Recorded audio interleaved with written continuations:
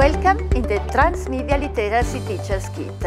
The Teachers Kit website and the YouTube channel are the main results of the Transmedia Literacy project. The aim of these two tools is to support the educational community with a wide range of high quality and tested contents.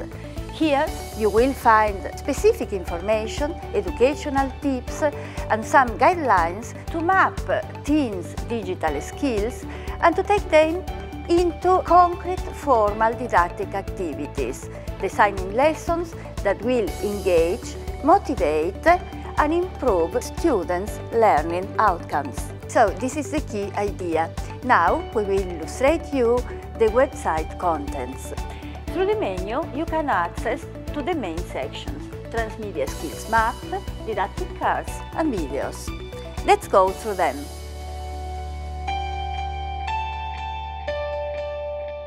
In the Teacher Kit, we have the Transmedia Skills Map. This is an interactive and visual map with response to the answer, what are teens doing with media? We have several main areas: production, risk prevention, performance, social management, individual management, content management, media and technology, ideology and ethics, and narrative and aesthetics. These are main areas, but if we select one of them, we can observe specific subcategories and reach examples of these skills in teens. For example, if we select the sub-skills Manage Content Archives, we have a description of these skills with teens, and most of all, we can reach several didactic cards to organize activities in classroom and merge this skill with the formal outcome and formal lessons in school. Let's go to a card. In a didactic card, you find easy to use and handy instructions on how to organize your lessons in classroom. For example, in this didactic card, we have several fields that describe the activity. The field learning areas allow you to understand to which discipline this skill and this card is connected. The field age allows to understand if these activities is suitable for your student's target. The field key questions provide some learning issues you can cope with your students through this activity. In the card you find also concrete information about how to organize the activity in classroom. For example, in the field materials, you find information about what you need to work with students. The duration gives you an estimated time to carry on the activity in classroom. You have also the field's evaluation, in which you find several assessment criteria to use for evaluating the activity with your students, and also the references, which are sources you can use to go in depth in the activity and to learn more about it. You can also save the didactic card, and in this case you will find it in the bookmark area.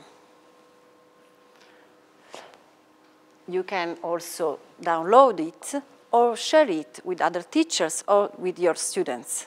You are invited to browse the didactic cards and choose the most suitable for your classroom, your pedagogical visions, and the skills you want to improve with your students. In the didactic card section, you will find the search engine. This is a very interesting tool to select the activity or the card that best fits with your didactic plan. As you can see, there are different criteria that you can use to filter the cards. In our opinion, the starting point is to explore and to map the teens' transmedia skills more diffused in your classroom. If you find, for example, that there are YouTubers and they used to produce videos, so the production area will be the most interesting area to start with. The teacher's learning area is another search criteria. Here you can choose your discipline, for example, arts, religion, mathematics, sciences, social sciences, and so on. It's also possible to select the activity, filtering it by age, 10, 13, 14, 16, or 17, 18 years old. Another criteria regards the language. The search engine also includes different tags related to the media platforms and genres.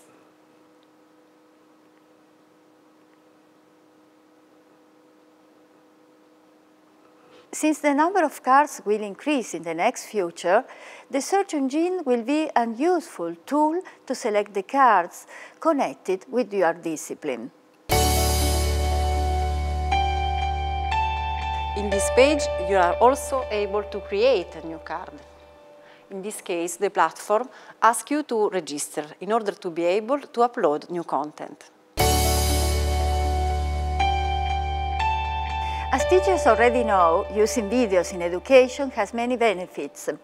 In fact, videos are a powerful medium to present the transmedia topics to teachers and also to showcase some good examples of lessons that have been inspired by teens' transmedia skills. In this case, the Transmedia Literacy YouTube channel will provide teachers with a collection of videos that have been produced in different secondary schools in Finland, Italy, Spain, and Portugal, with the aim of illustrating through real case histories how these digital skills can be introduced in the classroom.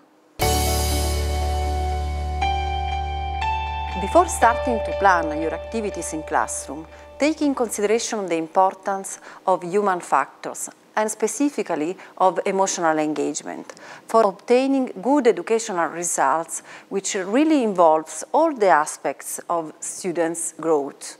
Putting technologies and devices in classroom is not sufficient to involve students. On the contrary, the development of a genuine and spontaneous emotional environment is the key factor for improving interaction among students. The Transmedia Literacy Teachers Kit is a rich set of tools. There are low barriers for engagement, a strong support for sharing experiences, and people who really believe that your contribution matters. So, take these contributions and turn them into experience. You can be an active part in this participatory learning work.